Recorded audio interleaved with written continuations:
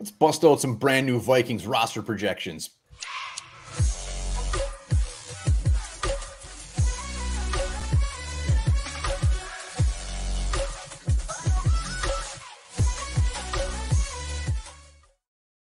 All right, welcome back to the Onebar and Lupagus show. I'm Onebar with Lupagus, and we got a preseason game in the books. We got 5 cuts already made. You're damn right we're going to break out a new 53-man roster projection for the Vikings. It's a perfect time to do it. Why not? They've already had one joint practice with the Niners as well, so a lot of things happening in Vikings land, and I think we can maybe this thing's starting to take shape. Like, I just keep getting rounder. This Vikings roster is starting to fill out nicely.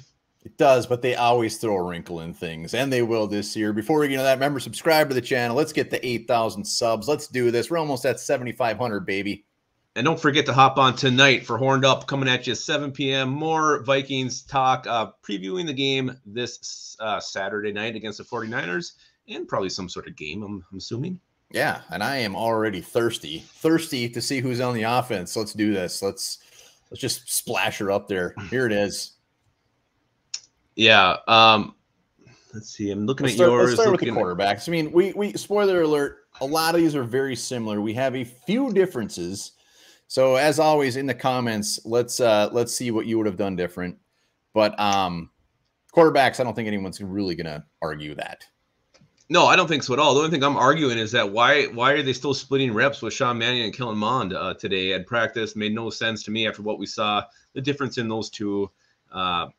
Whatever. I don't know why they need to keep seeing more from Sean Mannion, but I think this is the way it's going to look with Cousins and Mond at the depth chart.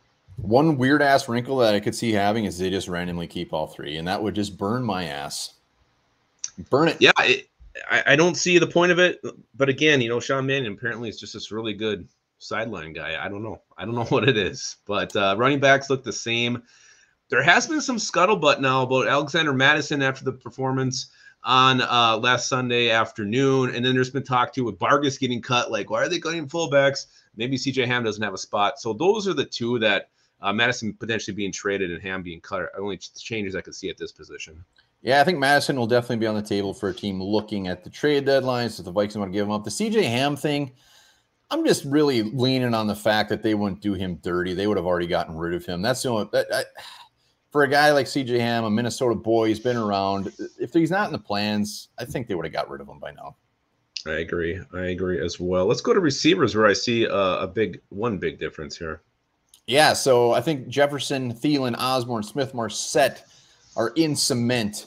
And then we each have them keeping Naylor. And then you got BC, and I went with old Jackson. Yeah, and I think there's a third guy to consider here, and that's the veteran Albert Wilson, who had 2 touchdowns last week. I think he was ahead of Tristan today on the depth chart. He was actually 6th in the pecking order, it sounds like. So there is some possibility for changes here, and I've liked what I've seen with Tristan Jackson. You were kind of on him from the start. I give you credit there, but I just go back to BC Johnson being a solid route runner, a veteran. I think they're going to keep BC. I really do. Yeah, I'm just going with the upside on Jackson, and yeah, that's really it. I think when you get after these top 4, you could pretty much flip a coin between about 3 or 4 guys. Tight end, we were spot on. Ben Ellison, see you later. Nick Muse, see you later. And Byer, see you later. So Smith, Munt, Davidson. I like that. I like that group. I like that their tight end group. Oh my God, John Gruden is on the show. I can't believe it. I can't do it as well as you. Yeah, Johnny Munt, Zach Davidson, they have shown some stuff in preseason so far. So, yeah, you look back. The question is here, too, if they're going to keep an extra spot, you hate to use it on a tight end, but if Irv Smith Jr. is not healthy, do you think they're actually going to roll with 2? No, I think Ellison will stick around. The big thing, I know Johnny Munt can block, but we're really getting rid of just that big, beefy blocking tight end. But maybe that's why they're keeping CJ Ham. It could be. Let's scoot on over. And when I was at the doctor's office as a kid, sometimes he told me to scoot down my trousers. Yeah, that's part of their job. You got a 10. I'm going skimpy with 9, and the only difference is you have them keeping Lowe. I got Lowe's ass going to the practice squad, and that's really it. But one thing, Chris Reed. Well, I don't know. I mean, do you think he's in danger of not making the team? Let's hear anything about this guy. Well, I don't know if he's been healthy lately the last couple of days. I think there's something going on there. He didn't even suit up against the Raiders, so I don't know if he was healthy. I think he's he's safe. The guy I was actually considering keeping here was Austin Schlottman. He came in with the 2s last week, so he's someone to watch as far as if they do keep 10, it would be him or Lowe. I have Lowe on here, but I'm really starting to think he is going to be a practice squatter this year.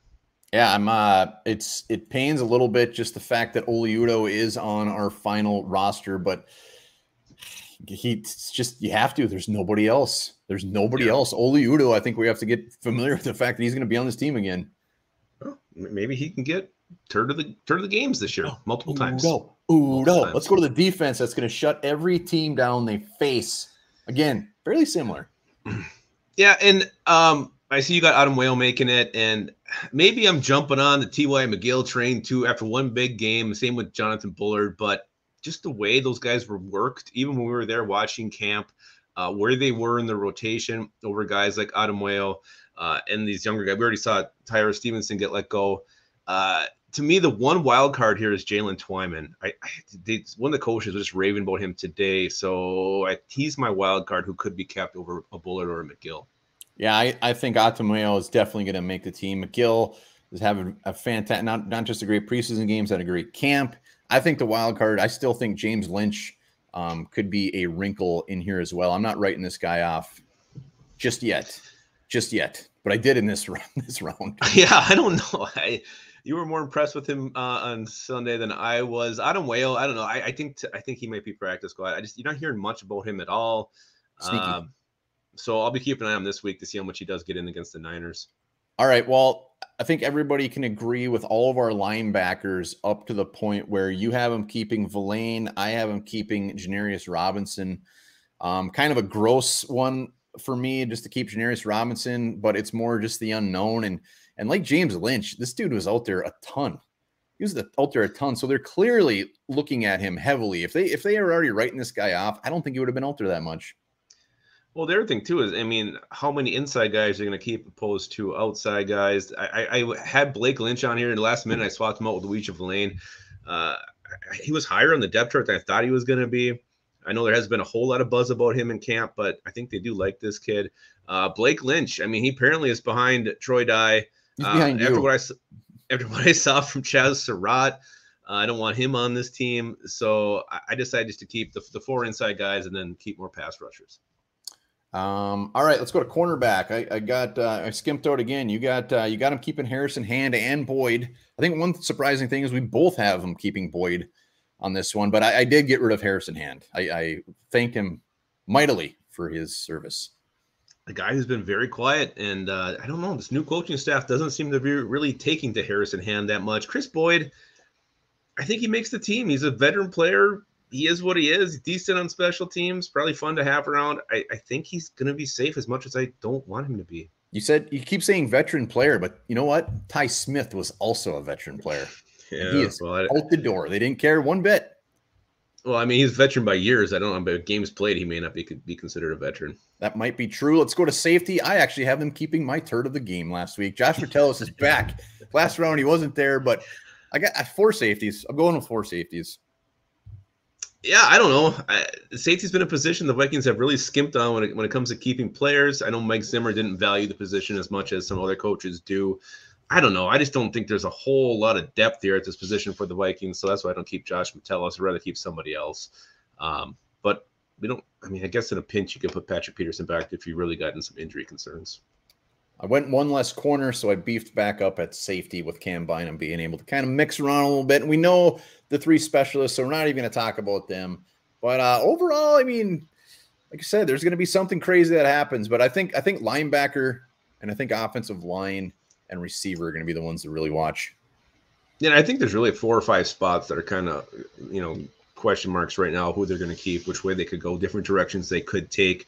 I guess it depends what they value and who they feel the best football players are. And I think that's when you got factored in the special teams on those 4 or 5 guys. Who are the best special teamers out of that group?